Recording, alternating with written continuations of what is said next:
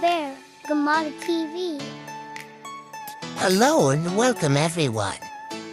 In this video, we will talk about the emergence of the polar bear and its history up to the present day.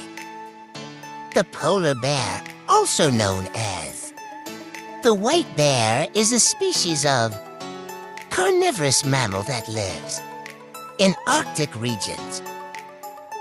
It is considered one of the largest land predators, with an average length of 2.4 to 3 meters and an average weight of 400 to 600 kilograms. The history of the polar bear dates back to about 4.5 million years ago, when the ancestors of modern bears began to evolve. Over time,